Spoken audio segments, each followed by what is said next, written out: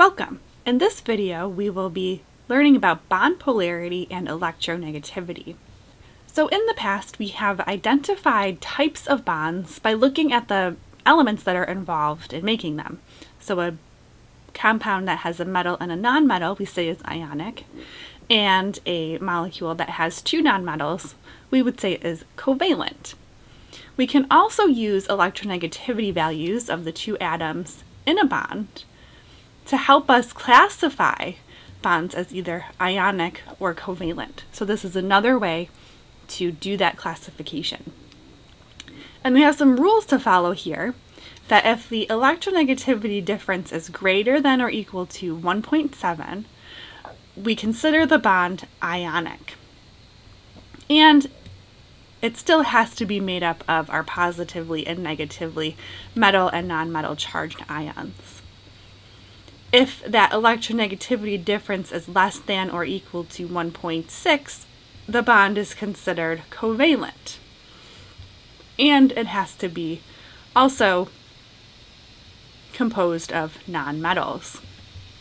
And this will give us a spectrum of what our bond might look like. So if we have a difference in electronegativity of 0 up to 1.7, we consider our molecules to be covalent, and greater than 1.7 we consider to be ionic.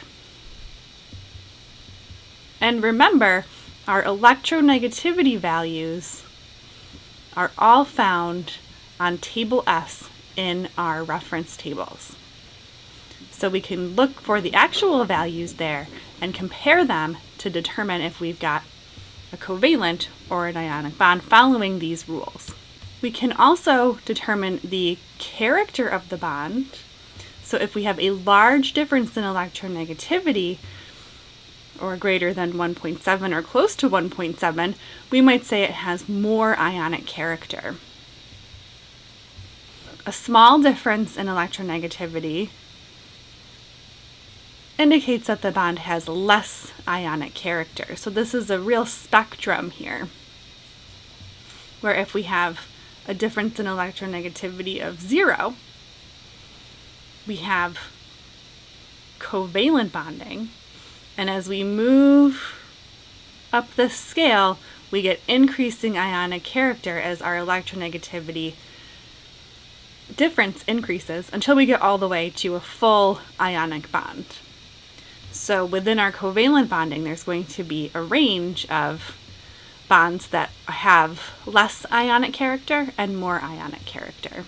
We can think of our bond polarity in terms of ionic bonds, so we remember that an ionic bond is an electrostatic force of attraction between a positive and negative ion, and they're going to be formed when an electron is fully transferred from a less electronegative element to a more electronegative element.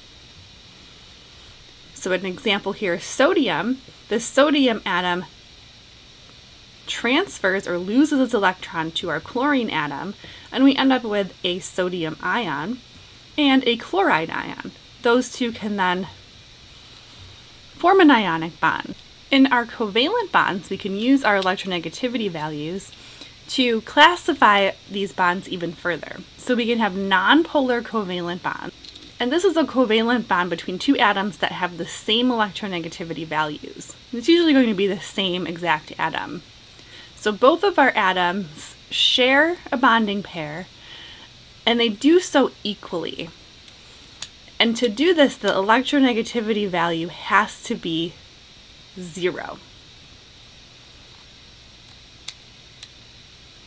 And a nonpolar covalent bond is said to have a symmetrical charge or electron distribution within the bond. So if we look at this example here, we have our nucleus for one atom, maybe this is a hydrogen atom, and our nucleus for our other hydrogen atom, and this shows us our electrons that are around those two atoms, and they're pretty much split equally in between the two of them. And we can think of covalent bonding as a little bit of a tug of war between those shared pairs of electrons. If we have two nuclei that are exactly the same strength, they're going to be able to pull their electrons in the same pattern. And we see this type of nonpolar covalent bond in our 7 diatomic molecules here. Those are all made up of two of the same exact element. They're going to have the same exact electronegativity values, and they're going to share their electrons equally between them. Things are a little bit different in a polar covalent bond. So in a polar covalent bond, we're going to have two different nonmetal atoms. And this is going to give us a difference in our electronegativity values. Again, we can find in table S on the reference tables. And when we have this difference in electronegativity values, we get an unequal sharing of electrons in a covalent bond. Remember that electronegativity tells us the ability of an atom to pull electrons towards its nucleus. The higher the electronegativity value, the better the atom's going to be at that. So when we have a polar covalent bond, we say that we have an asymmetrical or electron distribution. So it's not going to be the same on both sides. This example here of hydrogen and chlorine, hydrogen is very small.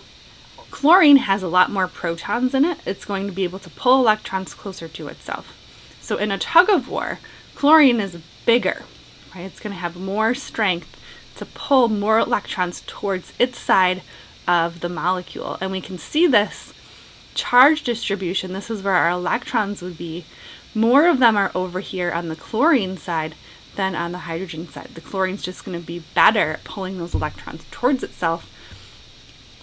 So we see that there's a difference there, and we call this a polar covalent bond. The electrons are shared, but it's unequal.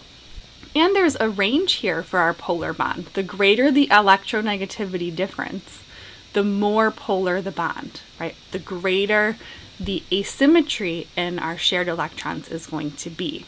So as our shared pair of electrons is drawn closer to the high electronegativity atom, we get something called a polarized bond, or a dipole. And we've seen dipoles before. There's dipoles in magnets with a north and south end. And we can also see dipoles with a positive and a negative charge. So in our atom, or our molecule, the atom with greater electronegativity gains a partial negative charge. It's not a full negative charge because we're not completely transferring the electron. And we can show that on our molecule drawings with a charge. But we want to indicate that it's partial, so we use this symbol lowercase delta with a minus next to it. That tells us that we have a partial negative charge wherever we're drawing that. For our atom that has lower electronegativity, it's going to get a partial positive charge, right? The electrons are being pulled away from it, but not completely. So it's partially positively charged, so we do a lowercase delta with a plus sign next to it. And we see this type of example in water, which is H2O, in a covalent compound. We have a structural diagram here where we have, right, this is a shared pair of electrons here between the hydrogen and the oxygen. Again, hydrogen is going to have lower electronegativity than oxygen. It's a little smaller, has fewer protons in its nucleus. So the electrons are going to be pulled towards our oxygen. So our hydrogen in this bond will have a partial positive charge, so we can draw that delta plus, and our oxygen will have a partial negative charge over here.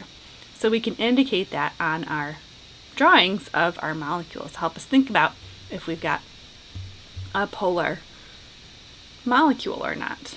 So we can try some examples here. What bond is most polar? Here we're going to need to look up our values for electronegativity on table S and find the difference in between them. So for the OH bond in H2O, oxygen has an electronegativity value of 3.4 and hydrogen has an electronegativity value of 2.2. So the difference between these, if we do 3.4 minus 2.2, gives us a 1.2 difference in electronegativity. We can compare that value to these other compounds here. So here we have sulfur, which has an electronegativity value of 2.6. Hydrogen has an electronegativity value of 2.2. So if we do 2.6 minus 2.2, we get 0.4 is our difference. Same thing for our selenium and hydrogen. Selenium also has an electronegativity value of 2.6. Hydrogen is 2.2, and our difference is going to be the same as before. So we have electronegativity differences of 1.2, 0.4, and 0.4. The most polar bond is going to have the greatest difference. So our most polar bond here is going to be the OH bond and H2O. That's it for this lesson. We can determine the character of a bond by looking at the electronegativity values of the atoms that make up our bond. And we have a whole spectrum of covalent bonds to ionic bonds. If we have a difference that's greater than 1.7, we consider that bond to be ionic. And if it's less than 1.7, we consider it to be covalent. Within our covalent bonds, we can have nonpolar covalent bonds where there is zero difference in electronegativity. And we can also have polar covalent bonds where there is a difference in electronegativity. These are all important pieces of our molecule. The sides of the molecule that might have a partial positive or negative charge are going to have implications in how that molecule might interact or react with other things. So it's important to be able to use our electronegativity values to characterize our different types of bonds. Good work today. I'll see you next time.